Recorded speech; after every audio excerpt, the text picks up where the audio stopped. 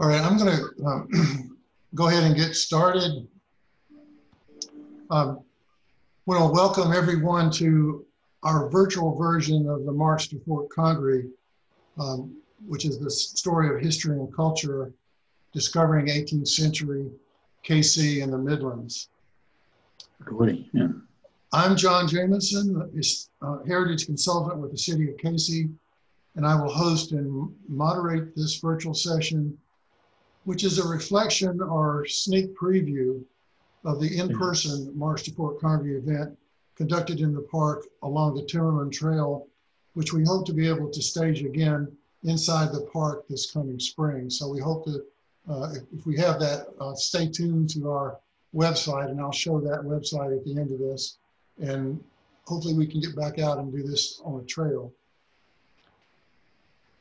In this session, we'll be exploring the fascinating history of the 12,000-year history park, KC, and the South Carolina Midlands.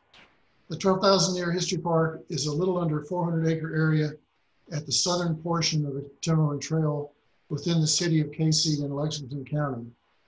The park is rich in both natural and historic resources, including the remains of an 18th century fort and trading post, and the site of the 1865 Civil War battle that occurred just prior to the burning of Columbia.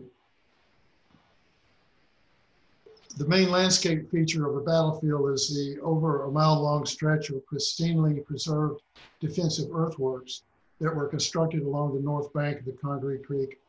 And we also have the historic Cherokee Path and later the Old State Road, which both run through the park. Our journey today is a virtual tour arranged chronologically roughly of a sampling of 18th century history and culture. Our first stop will be at Fort Congaree, an important 1718 to 1722 archaeological site that helps set the stage for Euro-American trade and settlement in the Midlands. We then joined the Powder Magazine in Charleston to learn about related contemporaneous events that affected the history of the area. We move forward in time to learn about Saxe-Gotha in the 1730 township scheme in South Carolina, and then punctuate our journey by an encounter with the naturalist explorer Mark Gatesby. We move on to look at the natural landscape with a look at the longleaf pine ecosystem and exhibit at Historic Camden. And we conclude with the intriguing story of the history of the Casey House spanning the 18th, 19th, and 20th centuries. So first up is archaeologist James Stewart to talk about Fort Congaree. Take it away, James.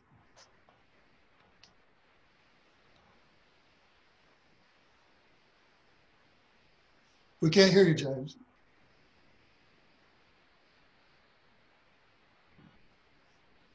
All right, so I'm an archaeologist with New South Associates currently.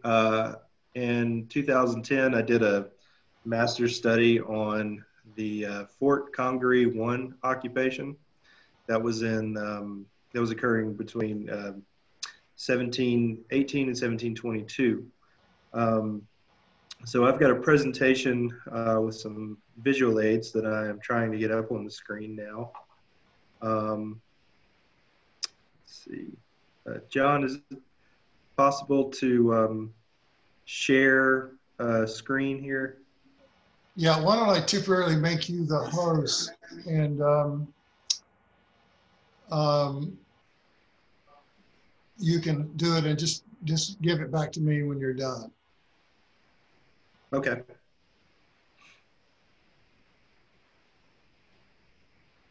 Let's see. Oh, here we go.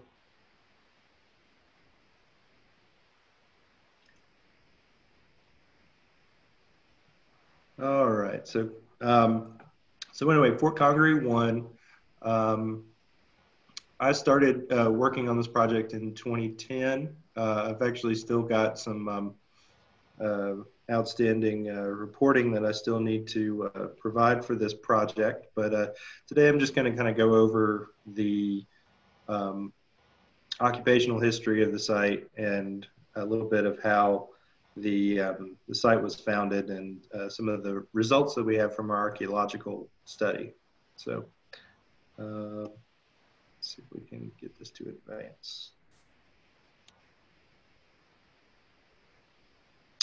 All right, so Fort Congaree is part of the South Carolina history and the earliest colonial history of the colony of South Carolina. So what I would like to show is what the colonists originally thought the patent for South Carolina was. So in 1629, this red outlined area was the boundaries for the colony of Carolina.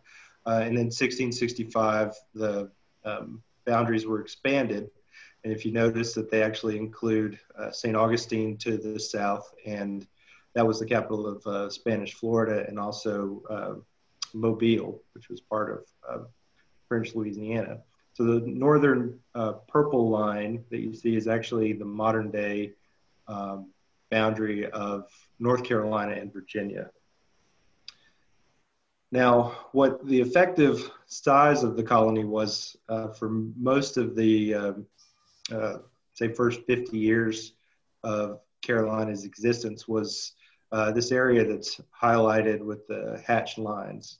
And that was what they commonly referred to as the settlement. And in the period that they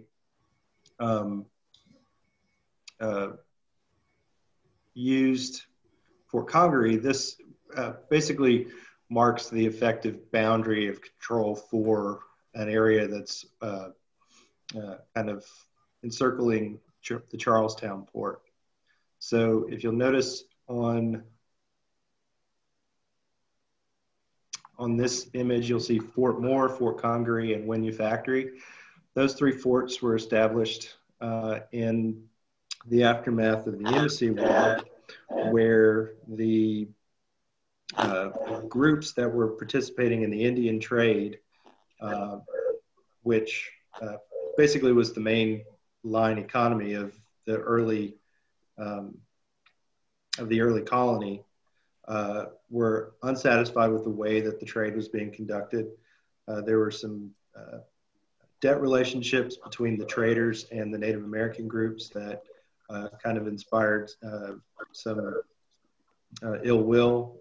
We're talking about enforced slavery, manipulation through the distribution of alcohol, and some generally bad actors on the part of the Indian trade. So the Native Americans surrounding the colony, once again, this is Charlestown here, rose up in a rebellion, or some would say a kind of a putative strike against the Indian traders. And essentially all of these groups were involved in some way with the Yamasee War. The name was applied by the historians because the Yamasees were kind of the first instigators in the war, but all of these groups that are shown on this figure had some role in attacking the settlement. And at the end of the war, the reason that the war kind of drew down to a somewhat peaceful conflict, it never really ended, was brought about by an alliance between the colony of South Carolina, or colony, and the Cherokee. So the Cherokee got to set up some conditions for the alliance. And part of that was the creation of a fort and trading factory at the Congarees. And the main significance of that was that it allowed the Cherokees who were living up in the Appalachian Mountains and the Blue Ridge a separate route to Charlestown that avoided all of these groups that they were at war with. So here's a figure that shows the lower towns and those two routes. You've got Fort Moore here, and then you've got Fort Congaree here, and the Wynyard Factory is over off this way. But all of these towns were essentially serviced through Fort Congaree. So when they established the town, the people that were involved with kind of organizing the effort were a body of officials that were created out of the colonial legislature. It was called the Commissioners of the Indian Trade. We have journals from their meetings and some of their instructions that they provided to Fort Moore and Fort Congaree, but we don't have a wonderful, wonderfully robust historical record for this period. A lot of these things, you know, there's you know, some kind of call out that says see attachment, whatever, and that attachment doesn't exist any longer. So as far as what Fort Congaree looked like, we have a couple of these that were provided to the people that were in charge of actually erecting Fort, and that's it. So we have this, and then we have one more that comes towards the end of the period. Now, the fort was occupied by the South Carolina officials between 1718 and 1722. When it was operating, it was also a trading factory, which meant that Native Americans would come to the fort to exchange deer skins for trade goods. After 1722, the fort falls into, well, the fort is no longer needed. So the command from the commissioners is that they actually destroy the fort and abandon it. And whether or not that actually happened, we don't have any documentary evidence.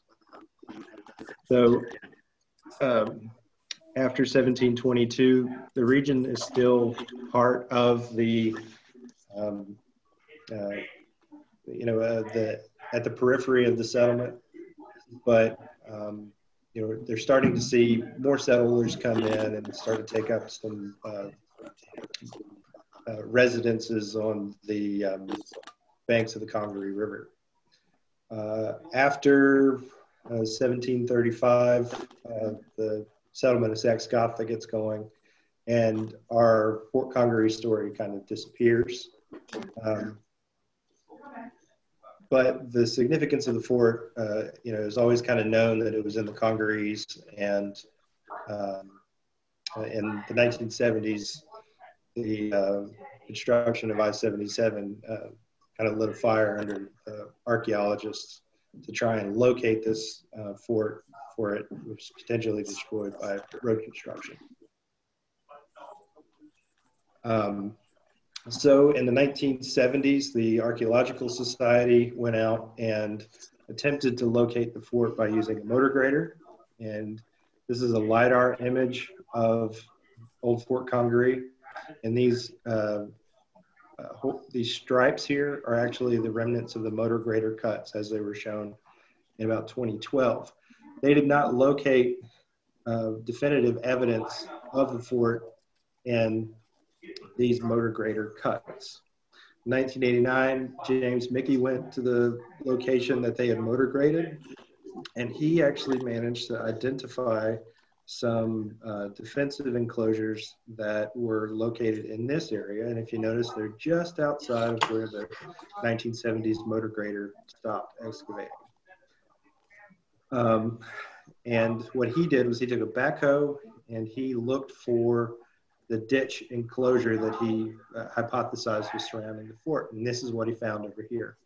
So this profile here, this is a vertical cross-section of one of his excavation units, shows the moat as he described it.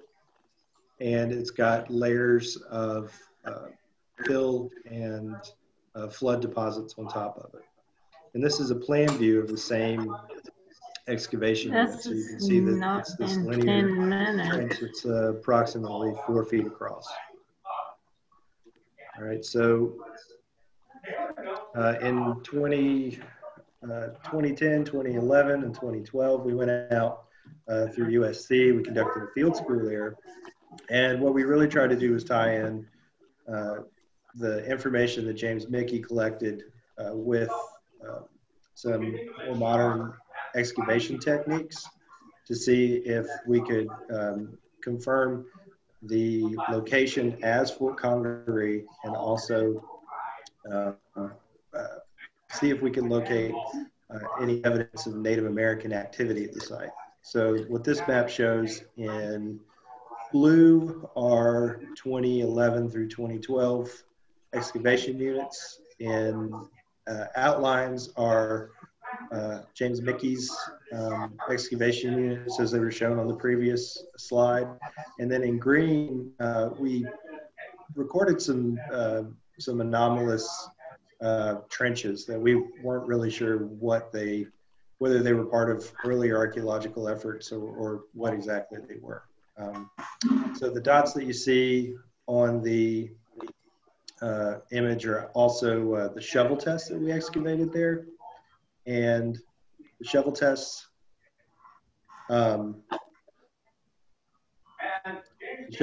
that we have in the excavations, and the excavations that we look at are used to kind of create a sample of the site, and we use that to kind of form some patterns that we can use to interpret the actual site. Yep. You are? Yep. Okay, and well, I figured tomorrow is just Wednesday, so it. yeah. I mean, Jeanette, would you mind muting your mic, please? I mean, so anyway, what we do after we excavate these is we take some. Okay.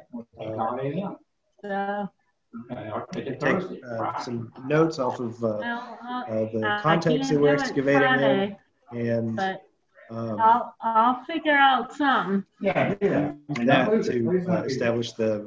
So treat it as flex. Huh? Is Use it that going to to be establish. flex, Mark? Is it going to be what? Flex time. I'm sorry, I understand. Flex time. Since it's. Yeah, you would get a whole. It's not so much flex time. You get a whole day off because it's a holiday. Okay. So yeah, so you just take a day off. All right. Okay. And we have to be open. Hillary, we're hearing everything you're saying. You mute your mic.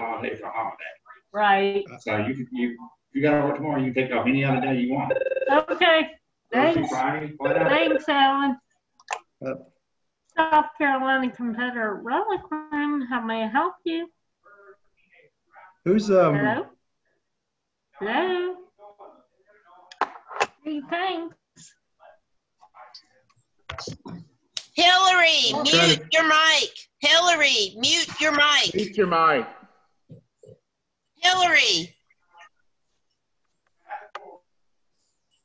Hillary, thank you.